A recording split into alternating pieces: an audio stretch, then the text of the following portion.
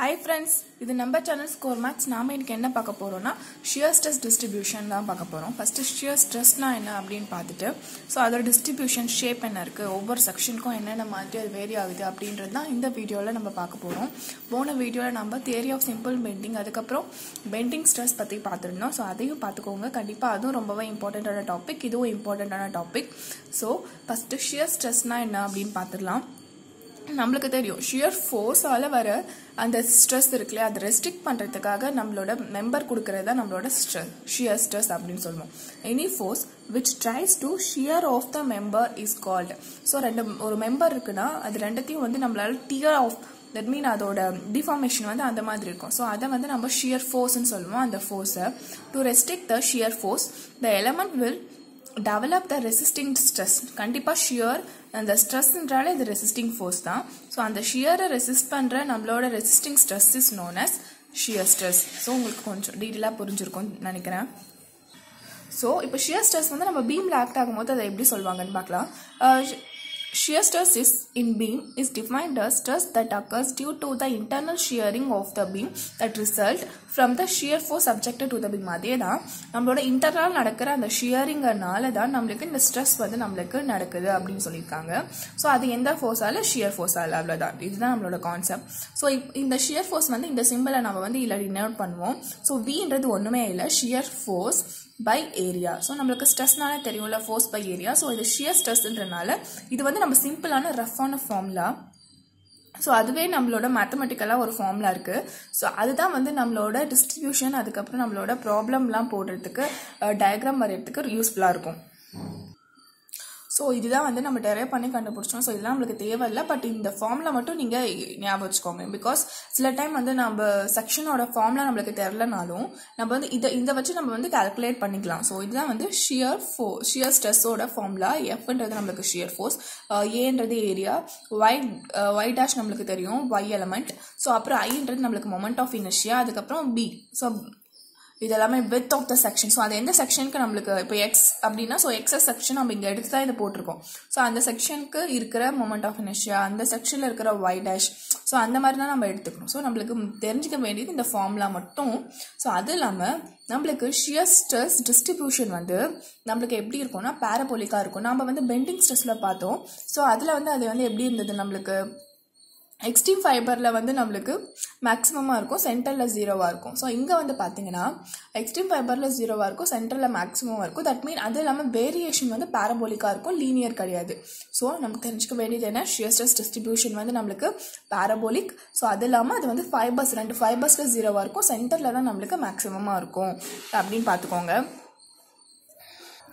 So அதான் average R nominal shear ஸ்ட்ரெஸ்னால அதுதான் நம்மளுக்கு ஏ அப்படின்னு நம்ம ஆவரேஜ்ன்றால force by cross sectional area. Just இதுக்கும் சப்போஸ் நாமினல் ஷியர் ஸ்ட்ரெஸ்னால் நீங்கள் குழம்புவீங்கன்றதுக்காக தான் இந்த ஃபார்முலா கொடுத்துருக்கேன். பட் நாம் வந்து இந்த டிஸ்ட்ரிபியூஷன்லாம் கண்டுபிடிக்கிறதுக்கு அந்த FAY by IB அந்த ஃபார்முலா பார்த்தோம்ல, ஸோ அதை வச்சு தான் நம்ம இந்த செக்ஷனோட எல்லாத்தோட டிஸ்ட்ரிபியூஷன் நம்ம கண்டுபிடிப்போம். இப்போ வந்து நம்ம ரெக்டாங்கிள் ஸ்கொயர் பீம், ஸோ ரெண்டுத்துக்குமே ஒரே ஃபார்முலான்றதுனால தான். ஸோ நான் சிம்பிளாக இருக்குல்ல, ஸோ இது நிறைய பண்ணலாம். ஸோ நம்மளுக்கு தெரியும் இது வந்து பி, இது டி. ஸோ இந்த மாதிரி தான் டிஸ்ட்ரிபியூஷன் அமைய போது மேக்ஸிமம் வந்து நம்மளுக்கு சென்டரில் அமையும். ஸோ நம்மளோட மேக்ஸிமம் ஷியர் ஸ்ட்ரெஸ்ஸோட ஃபார்முலா தெரியும், FAY dash by IB. So எஃப்ன்றது நம்மளுக்கு தெரியாது. ஸோ அதனால எஃப் நம்ம அப்படியே வச்சுக்கிட்டோமா. ஸோ அதுக்கப்புறம் ஏரியா தெரியும், பி பை நம்ம வந்து எந்த செக்ஷன் எடுத்துக்கிறோம்னா அந்த ஆஃப் செக்ஷன் மட்டும் தான் நம்ம எடுத்துப்போம். பிகாஸ் அது நம்ம கேல்குலேட் பண்ணாலும் இது நம்மளுக்கு கரெக்டாக வந்துடும்ன்றனால. ஸோ ஏன்னா பிகாஸ் இந்த வேல்யூ நம்மளுக்கு தேவை, இங்கே தான் மேக்ஸிமமாக இருக்குது. ஸோ அதனால நம்மளுக்கு D/2 ஆகுது. அதே போல் இங்கே D/2 வந்து D/4 ஆகும், பிகாஸ் இந்த செக்ஷனில் மட்டும் நம்ம எடுக்கிறதுனால. ஸோ அதுக்கப்புறம் நம்மளோட என்ன BD Q/12 into B. So அதை நம்ம எடுத்துக்கிறோம். ஸோ இந்த ஐ வந்து நம்மளுக்கு ஹோல் செக்ஷன். நம்ம ஏரியா எது கண்டுபிடிக்கிறோம், அந்த ஒய் மட்டும் நம்ம அதோட ஆஃப் செக்ஷன் எடுத்துக்கிறோம். ஓகேவா. ஸோ அப்போது ஒய் வந்து நம்மளுக்கு D/2/2 ஆகுது. ஸோ நீங்கள் வந்து எல்லாத்தையும் கேன்சல் பண்ணிங்கன்னா நம்மளுக்கு என்ன வந்து ரிமைனிங்காக இருக்குன்னா 3F/2 BD.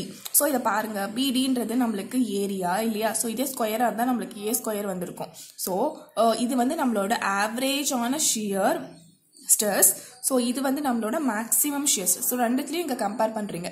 கம்பேர் பண்ணும்போது நம்மளுக்கு என்ன கன்க்ளூஷன் வருதுன்னா, so maximum shear stress equal to 3/2 average shear stress. So இதுதான் நம்மளோட மார்க் ஏரியா. தட் மீன் நம்மளோட இம்பார்ட்டண்ட்டான ஏரியா. ஸோ இதுக்கு டேரெக்டாக கேட்பாங்க.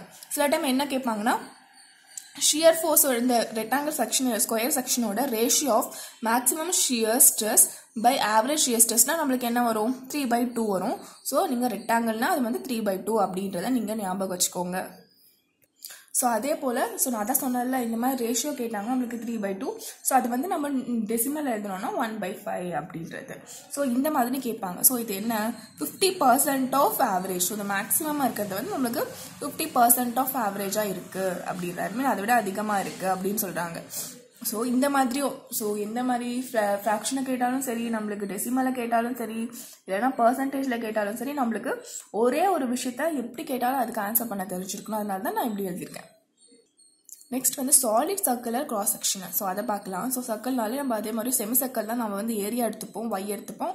ஓகேவா? ஸோ இப்போ நீங்கள் அதோட டிஸ்ட்ரிபியூஷன் இப்படி தான் இருக்க போகுது. ஸோ அப்போ அதே போல் இதே ஃபார்முலாவில் எல்லாத்தையும் சப்ஸ்டிட்யூட் பண்ணலாம். ஸோ y வந்து 4d/3π, நம்ம செமின்றனால 2 நான் டிவைட் பண்ணுறேன். ஸோ அப்போ எனக்கு இந்த வேல்யூ வருது. ஸோ அதே போல் நீங்கள் வந்து ஏரியாவும் நம்ம ஆஃப் எடுத்துக்கணும் 1/2. ஸோ அதே போல் நம்மளோட I போட்டுட்டோம். அதுக்கப்புறம் bனா இங்கே வந்து நம்மளுக்கு d தான். ஸோ d போட்டிருக்கோம். ஸோ நீங்கள் எல்லாத்தையும் கேன்சல் பண்ணி நீங்கள் சிம்பிளிஃபை பண்ணிங்கன்னா ஸோ 16f/3πd². ஸோ இதுதான் வந்து நம்மளோட சர்க்குலர் கிராஸ் செக்ஷனோட நம்மளோட கேன்சல் பண்ணி கிடச்சிருக்கு. ஸோ இது எப்படி நீங்கள் மாற்றுறீங்க? ஏன்னா நம்மளுக்கு ஆவரேஜ் கூட நம்ம அதை கம்பேர் பண்ணணும். ஸோ ஆவரேஜ் கூட கம்பேர் பண்ணுறதுனால நான் என்ன பண்ணுறேன்னா f/π/4d² நம்மளோட ஆவரேஜோட ஃபார்முலா. ஸோ அதை வந்து மேக்ஸிமம் வந்து நம்மளுக்கு என்ன ஆகும்னா 4/3 ஆவரேஜ் ஆகுது. ஸோ இது எப்படின்னா நம்மளுக்கு நீங்கள் இங்கே இது பண்ணுறதுனால மேலே நம்மளுக்கு போயிடும். ஸோ அதை வச்சு நீங்கள் கேன்சல் பண்ணிக்கோங்க. ஓகேவா? ஸோ எப்படி 4/3 வந்ததுன்னு நீங்கள் இது தனியாக இந்த ஃபார்முலா நீங்கள் எடுத்தீங்கன்னா நம்மளுக்கு ரிமைனிங் 4/3 தான் வரும். So 4/3 average. ஸோ அப்போது ரெண்டுத்துக்கு ரேஷியோ வந்து என்ன வரும் 1.33. சர்க்குலராக இருந்தால் 1.33 4/3. So 33% of average. ஸோ இதுதான் வந்து நம்மளோட சர்க்குலரோட இம்பார்ட்டன்ட் பாயிண்ட்ஸ். நம்மளுக்கு கொஸ்டின் ஏரியா என்னன்னா என்ன கேட்பாங்கன்னா இந்த 4/3 கேட்பாங்க, 1/33 கேட்பாங்க. இந்த பர்சன்டேஜ் கேட்டதில்லை, பட் எதுக்கோ நம்ம தெரிஞ்சுக்கலாம். ஸோ எப்படி இருந்தாலும் நம்மளுக்கு ஆன்சர் பண்ண தெரிஞ்சிருக்கணும். ஸோ நெக்ஸ்ட் வந்து ட்ரையாங்குலர் செக்ஷன். ஓகேவா? ஸோ இது வந்து கொஞ்சம் பெருசாக போகும். நம்ம வந்து நான் உங்களுக்கு கரெக்டான வேல்யூஸ் மட்டும் கொடுத்துட்றேன். இதை டெரைவ் பண்ணோன்னா அது ரொம்ப டைமும் ஆகும். அது இல்லாமல் அது இம்பார்ட்டண்ட்டும் கிடையாது. பட் நீங்கள் தெரிஞ்சுக்க வேண்டியது நம்மளுக்கு தெரியும். ஸோ எப்படி நம்ம பிரிப்போம் அப்படின்னா h/3 to h/3. பட் எப்பவுமே நம்ம மேக்ஸிமம் வந்து ட்ரையாங்கிளுக்கும் சரி சென்டரில் தான் ஆக்ட் ஆகுது. ஸோ அதே போல் இந்த ஃபைபர்ஸில் 0 நம்ம பெண்டிங் ஸ்ட்ரெஸ் நம்ம எடுத்துக்கிட்டோம்னா நம்மளுக்கு எங்கே ஆக்ட் ஆகும் அப்படின்னா அந்த 0 பாயிண்ட் வந்து இந்த h/3 பாயிண்டில் தான் நம்மளுக்கு ஆக்ட் ஆகும். ஆனால் இங்கே வந்து ஷியர் ஸ்ட்ரெஸ் வந்து நம்மளுக்கு சென்டர் ஆக்சிஸில் தான் ஆக்ட் ஆகும். இங்கே வந்து நியூட்ரல் ஆக்சிஸில் தான் நம்மளுக்கு 0 ஆக்ட் ஆகும். ஸோ இதுதான் இதோட வேரியேஷன். ஸோ இது வந்து பெண்டிங் ஸ்ட்ரெஸ், இது வந்து ஷியர் ஸ்ட்ரெஸ். இது மட்டும் நீங்கள் கம்பேர் பண்ணிக்கோங்க. நான் இன்னொரு டைம் சொல்கிறேன். ஷியர் ஸ்ட்ரெஸ் வந்து நம்மளுக்கு சென்ட்ரல் ஆக்சிஸில் ஆக்ட் ஆகும். அதுவே பெண்டிங் ஸ்ட்ரெஸ் வந்து நம்மளுக்கு நியூட்ரல் ஆக்சிஸில் தான் 0 இருக்கும். ஸோ இது வந்து மேக்ஸிமம் இங்கே வந்து 0. இந்த டயக்ராம் வச்சு நீங்கள் அது ரெண்டுத்தோட வேரியேஷன் பார்த்துக்கோங்க. ஸோ அதுதான். ஸோ வந்து நம்மளுக்கு ஷியர் ஸ்ட்ரெஸ் நியூட்ரல் ஆக்சிஸ் வந்து மேக்ஸிமம் விட கம்மியாக தான் இருக்கும். நியூட்ரல் ஆக்சிஸில் தான் மேக்ஸிமம் இருக்கும் அப்படின்னு நம்மளுக்கு கிடையாது. ஸோ இங்கே பாருங்கள், maximum shear stress equal to 2/3 average shear stress. ஓகேவா? ஸோ இது வந்து ஸ்கொயருக்கு சேமாக இருக்கும். நம்மளோட இந்த மேக்ஸிமமும் இந்த ஆவரேஜ்க்கும் கம்பேர் பண்ண வேல்யூ எப்படி இதை கண்டுபிடிக்கிறோம்னா ஸோ இந்த ஃபார்முலாவில் தான் நம்ம கண்டுபிடிப்போம். ஸோ இதுவே வந்து நீங்கள் maximum shear stress at that means shear stress at neutral axis நீங்கள் கண்டுபிடிச்சிங்கன்னா நம்மளுக்கு என்ன ஆன்சர் வரும்னா ஸோ நம்மளுக்கு இப்போ வந்து ரெண்டுத்துக்கும் ஆவரேஜ் நம்ம கண்டுபிடிக்கலாம். Shear stress at neutral axis by shear stress இது ஆவரேஜ்னா அது வந்து 1 தான். ஸோ அப்போ பார்த்தீங்கன்னா 4/3. ஸோ அது மீன் 4/3 ஆவரேஜ். ஸோ இதுவும் கேட்கலாம் சில time. Shear stress at triangular செக்ஷனுக்கு வந்து நம்மளுக்கு நியூட்ரல் ஆக்சிஸில் வந்து 4/3 இருக்கும். அதுவே மேக்ஸிமமுக்கும் சில டைம் மேக்ஸிமமுக்கும் நீங்கள் வந்து இந்த NAக்கும் பண்ணிங்கன்னா நம்மளுக்கு 9/8 கிடைக்கும். ஸோ இதுவும் பார்த்துக்கோங்க. ஸோ இதுவும் பார்த்துக்கோங்க. ரெண்டு என்ன வருது அப்படின்னு பார்த்துக்கோங்க. இது வந்து NA பை ஆவரேஜ், இது வந்து மேக்ஸிமம் பை நியூட்ரல் ஆக்சிஸ் வந்து 9/8. ஸோ இங்கே வந்து பார்த்தீங்கன்னா இந்த NAவும் இந்த ஆவரேஜும் வந்து சர்க்குலர் செக்ஷன் அந்த இதுக்கு ஈக்குவலாக இருக்கும் அப்படின்னு சொல்கிறாங்க. நெக்ஸ்ட் வந்து டைமண்ட் செக்ஷன். ஸோ இதுவும் இம்பார்ட்டன்ட். ஸோ இது வந்து 2 பேஜ் கிட்ட நம்மளோட டெரிவேஷன் போகும். நம்மளுக்கு அவ்வளோ முக்கியமே கிடையாது. ஸோ அந்த டிஸ்ட்ரிபியூஷன் எந்த மாதிரி இருக்குது, அதுக்கப்புறம் அதோட வேரியேஷன் அந்த நம்மளோட லென்த் வந்து எப்படி இங்கங்க என்ன மாறுது அப்படின்ட்டு. ஸோ இதை மட்டும் நீங்கள் பார்த்தீங்கன்னா ஸ்கொயரை வந்து நம்ம திருப்பி போட்டால் அது வந்து நம்மளோட டைமண்ட் மீன் ராம்பஸ் தான் வந்து நம்ம இங்கே எடுத்துகிட்டு இருக்கோம். ஸோ பார்த்தீங்கன்னா நம்மளுக்கு சென்டர் இங்கே வந்து நம்மளோட மேக்ஸிமம் ஷியர் ஸ்ட்ரெஸ் ஆக்ட் ஆகுது. இங்கே சென்டரில் வந்து நியூட்ரல் ஆக்சிஸில் வந்து 0. ஸோ இந்த டயக்ராம் வச்சு நீங்கள் அதோட கன்க்ளூஷன்ஸ் வந்துடலாம். ஸோ இங்கே வந்து அந்த பாயிண்ட் வந்து நம்ம d/8 3d/8 இது எல்லாமே வந்து நம்ம டெரைவ் பண்ணி தான் இந்த லென்த்தை நம்ம கண்டுபிடிச்சிருக்கோம். ஓகே, ஆனால் நம்ம அந்த அளவுக்கு இப்போ டீட்டெயிலாக போவேன்னா ஸோ நம்ம நீங்கள் இதை மட்டும் தெரிஞ்சுக்கோங்க. இது d/8, இங்கே d/8, இங்கே 3d/8. ஸோ இங்கே d/8 நம்ம இப்படியும் சொல்லலாம். தட் மீன் நம்மளுக்கு தெரியும்ல dன்றது நம்மளுக்கு டயக்னல். ஸோ அது வந்து a√2 அப்படின்னு நம்ம எடுத்துப்போம். ஸோ அப்படி எடுத்துக்கிட்டோன்னா ஸோ நீங்கள் அது இந்த d வேல்யூ இங்கே சப்ஸ்டியூட் பண்ணிங்கன்னா நம்மளுக்கு 3a/4√2 வரும் அப்படின்னு சொல்லிட்டாங்க. பட் இந்த அளவு கேட்க மாட்டாங்க. நீங்கள் இந்த இதை பார்த்துக்கோங்க, இந்த டயக்ராம் பார்த்துக்கோங்க. ஓகேவா? ஸோ அப்போ அதோட மேக்ஸிமம் ஷியர் ஸ்ட்ரெஸ் என்னடா அப்படின்னா ஸோ அது கூட நம்ம ஃபுல்லாக போட்டு தான் நம்ம டெரைவ் பண்ணியிருக்கோம். 9.8 ஆவரேஜ் ஷியர் ஸ்ட்ரெஸ். ஓகேவா? ஸோ இது பார்த்துக்கோங்க 9.8. ஓகே, ஸோ இது வந்து இம்பார்ட்டன்ட். ஸோ இந்த மாதிரி கொஸ்டின் கேட்பாங்க. அதே போல் இந்த வேல்யூஸ் இம்பார்ட்டன்ட். சில டைம் வந்து மேக்ஸிமம் பார்த்தீங்கன்னா ஷியர் ஸ்ட்ரெஸ் டிஸ்ட்ரிபியூஷனில் டயக்ராம் கொடுத்துட்டு அதுக்கான டிஸ்ட்ரிபியூஷன் டயக்ராம் வரைங்க அப்படின்னு தான் கேட்பாங்க. ஸோ இந்த மாதிரி நம்மளுக்கு டைமண்ட் ஷேப் கொடுத்தாங்கன்னா நம்மளுக்கு டிஸ்ட்ரிபியூஷன் இந்த மாதிரி தான் வரும். ஸோ அதனால் பார்த்துக்கோங்க. ஸோ இது 1 மார்க்கில் 2 மார்க்கில் கூட டிஆர்பியில் கேட்டிருக்காங்க இந்த diagram shear stress distribution. Okay, அதனால் அதுக்கு நிறைய ஷேப்ஸ்க்கு அது எப்படி வரும்ன்றதை நம்ம பார்த்தா தான் அதுக்கான கரெக்ட் ஆன்சர் நம்மளால் போட முடியும். ஸோ நம்ம பார்த்த எல்லா செக்ஷனுக்கும் லாஸ்ட்டாக ஒரு டேபிள் மாதிரி நான் உங்களுக்கு எழுதியிருக்கேன். ஜஸ்ட் நீங்கள் அதெல்லாம் பார்க்கலனாலும் இதை கூட பார்த்து ஞாபகம் வச்சுக்கலாம். நீங்கள் இதை மட்டும் நோட் பண்ணி வச்சுக்கோங்க. செக்ஷன். ஸோ இங்கே வந்து maximum by average shear stress. இது வந்து நியூட்ரல் ஆக்சிஸ் பை ஆவரேஜ். சில டைம் ட்விஸ்ட் பண்ணோம்னா நியூட்ரல் ஆக்சிஸ்ன்னு கேட்பாங்க. ஏன்னா நம்ம எல்லாம் நியூட்ரல் ஆக்சிஸ்ன்ற பார்க்காம இந்த வேல்யூஸை போட்டுருவோம். ஸோ அதனால தான். ஸோ ரெக்டாங்கிள் ஸ்கொயருக்கு வந்து 3/2 1.5, இங்கேயும் வந்து 3/2 தான். இதே வந்து சர்க்குலருக்கு வந்து 4/3 1.33, அதே போல் 4/3 1.33. ட்ரையாங்கிளுக்கு வந்து 3/2 1.5, அங்கே பார்த்தீங்கன்னா 4/3 = 1.33. ஸோ ரெண்டு மாறுது. ஸோ இங்கே வந்து நம்மளுக்கு மேக்ஸிமமில் வந்து இது வந்து ரெக்டாங்கிள் ஸ்கொயரோட வேல்யூ ஆகுது. இங்கே வந்து பார்த்தீங்கன்னா சர்க்குலர் ஆகுது. ஸோ இதை கூட கொஸ்டினை கேட்கலாம். ஸோ டைமண்டுக்கு நம்மளுக்கு தெரியும் 9/8 = 1.125. ஸோ இது நம்ம டெசிமலும் பார்த்து வச்சுக்கிறது ரொம்பவே நல்லது இல்லையா? ஸோ அதே போல் இங்கே வந்து நம்மளுக்கு 1. ஸோ இந்த டேபிள் இம்பார்ட்டன்ட் பார்த்துக்கோங்க.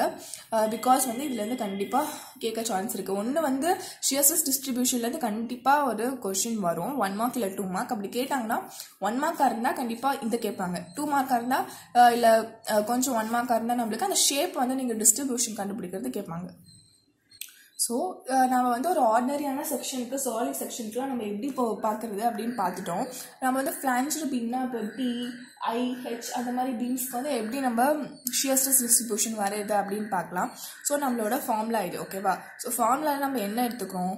ஸோ நம்மளோட பிரெத் ஆஃப் த பீம் வந்து டிக்ரீஸ் ஆக நம்மளோட ஷியர் ஸ்ட்ரெஸ் வந்து இன்க்ரீஸ் ஆகுது. அதே போல் பிரெத் ஆஃப் பீம் வந்து இன்க்ரீஸ் ஆச்சுன்னா நம்மளுக்கு ஷியர் ஸ்ட்ரெஸ் டிக்ரீஸ் ஆகுது. அப்படின்னா ஸோ இப்படி இருக்குன்னா ஒரு செக்ஷன் இருக்குன்னா அங்கே என்ன வரும்? ஸோ இதோட பிரெத்து 0 இருந்தால் அங்கே ஷியர் ஸ்ட்ரெஸ் அதிகமாக இருக்கும். பிரெத் அதிகமாக இருந்தால் அங்கே வந்து ஷியர் ஸ்ட்ரெஸ் கம்மியாக இருக்கும். அதோட வேரியேஷன் எப்படி இருக்கும்? பேரபோலிக். ஸோ அதை மறந்துடக்கூடாது. ஓகேவா? ஸோ இந்த பீமோட கிராஸ் செக்ஷன் பொறுத்து கிராஸ் செக்ஷனில் நமக்கு மெயினானது என்ன? பிரெத்து. ஸோ பிரெத்தை பொறுத்து தான் நம்ம டயக்ராம்ஸ்லாம் வரைய போகிறோம். ஓகேவா? ஸோ எப்படி வரையறோன்றது பார்க்கலாம். ஸோ இதுவும் நீங்கள் நோட் பண்ணிக்கோங்க. சில டைமில் கொஸ்டினில் கேட்பாங்க அது வந்து எதை டிபெண்ட் பண்ணி இருக்கு அப்படின்னு கேட்கும்போது டெப்த்து கொடுப்பாங்க, பிரெத்து கொடுப்பாங்க. நம்மளோட ஆன்சர் வந்து பிரெத்து தான். ஸோ இது ஐ பீம். ஸோ இது ஹாலோ ஸ்கொயர். ஸோ இது வந்து நம்மளோட டிஃப்ரெண்டான பீம். ஸோ இதுக்கு எல்லாத்துக்குமே எப்படி ஷியர் ஸ்ட்ரெஸ் வருது, டிஸ்ட்ரிபியூஷன் வருதுன்னு பார்க்கலாம். ஸோ இங்கே பாருங்கள், இங்கே பிரெத் அதிகமாக இருக்கா? ஸோ நம்மளுக்கு இங்கே பாருங்கள் டயக்ராமில் இருந்து நம்மளுக்கு ஷியர் ஸ்ட்ரெஸ் கம்மியாகுது. இங்கே பிரெத் கம்மியாக இருக்குது. ஸோ கான்ஸ்டண்ட்டாக நம்மளுக்கு மேக்ஸிமமாக இருக்குது. ஸோ இங்கே பிரெத் அதிகமாக இருக்கிறதுனால அது ரெசிப்ரோக்கல்னால கம்மியாகுது. ஸோ இது கண்டிப்பாக இந்த வேரியேஷனாக நீங்கள் பார்த்துக்கிறது ரொம்பவே நல்லது. ஸோ இது என்னடா அப்படின்னா இது பெண்டிங் ஸ்ட்ரெஸ். ஸோ அதுவும் பார்த்துக்கோங்க. பெண்டிங் ஸ்ட்ரெஸ்லாம் நம்மளுக்கு சென்ட்ரல் 0 இருக்கும். எக்ஸ்ட்ரீம் ஃபைபர் வந்து மேக்ஸிமமாக இருக்கும். ஸோ இதில் தான் நம்மளுக்கு என்ன புரியுது அப்படின்னா வெப் வந்து நம்மளுக்கு ரெசிஸ்டிங் ஷியர். பிகாஸ் வெப் இங்கே பாருங்கன்னா மேக்ஸிமமாக இருக்குது. ஃப்ளான்ஜ் வந்து பெண்டிங்கில் மேக்ஸிமமாக இருக்குது. ஸோ வெப் வந்து நம்மளுக்கு வெப் பார்ட் வந்து நம்மளுக்கு ஷியரை ரெஸ்ட்ரிக்ட் பண்ணும். ஃப்ளான்ஜ் பார்ட் இருக்கு இல்லையா? ஸோ ஃப்ளான்ஜ் பார்ட் வந்து நம்மளுக்கு பெண்டிங் மூமெண்ட்டை வந்து ரெஸ்ட்ரிக்ட் பண்ணும். ஸோ இது வந்து ஒரு இம்பார்ட்டண்ட்டான ஒரு கான்செப்ட். ஸோ கான்செப்ட் நம்ம தெரிஞ்சுக்கிறோம். அதே போல் நம்மளோட இம்பார்ட்டண்ட்டான ப்ராப்ளம்ஸ் அதுக்கப்புறம் எது அப்செட்டில் கேட்பாங்களோ அதையும் ஹைலைட் பண்ணிக்கலாம் ஓகேவா. ஸோ இது வந்து கண்டிப்பாக இந்த டிஸ்ட்ரிபியூஷன் வந்து ஒரு சம் கண்டிப்பாக கேட்பாங்க. ஸோ இது ஹெச், இது வந்து என்னது ப்ளஸ் பீம். ஸோ இப்போ பார்த்தீங்கன்னா நம்மளுக்கு எப்படி வரும்னா, ஸோ இங்கே வந்து நம்மளுக்கு 2 பிரெத்து பெருசாக இருக்குது ஓகேவா. ஸோ இங்கே வந்து நம்மளுக்கு 0, ஸோ தட் மீன் சின்னதாக இருக்கு இல்லையா. ஸோ இங்கே வந்து நம்மளுக்கு கம்மியாயிட்டே வந்துட்டு இப்படி வந்து நம்மளுக்கு ஏன்னா இங்கே பாருங்க ஸோ பெருசாக இருக்குது பிரெத். ஸோ அங்கே வந்து நம்மளுக்கு ஷியர் ஸ்ட்ரெஸ் வந்து நம்மளுக்கு குறையும். ஸோ இப்படி வந்துட்டு நம்ம இப்படி போகிறோம். ஸோ இதுதான் வந்து இந்த ஷேப்போட shear stress distribution okay. So இதுவும் பார்த்துக்கோங்க. ஸோ அதுக்கப்புறம் இந்த மாதிரி கொடுத்தாங்க அப்படின்னா டி இந்த மாதிரி கொடுத்தாங்கன்னா அதுக்கு வந்து எப்படி வரும்னா இப்படி வந்துட்டு ஸோ இங்கே வந்து மேக்ஸிமம். ஸோ மேக்ஸிமம் வந்து சென்டரில் தான் வரும். ஸோ இதுக்கு சென்டரில் வரும். ஸோ இப்படியே குறைஞ்சிட்டு வந்து இங்கே கீழே வந்து 0 ஆகிடும். ஸோ இது வந்து இதோட ஷியர் ஸ்ட்ரெஸ் டயக்ராம் ஓகே. இந்த மாதிரி தான் சம்ஸ் கேட்பாங்க. ஒரு டயக்ராம் கொடுத்துட்டு அதுக்கு ஷியர் ஸ்ட்ரெஸ் கண்டுபிடிப்பாங்க கேட்பாங்க.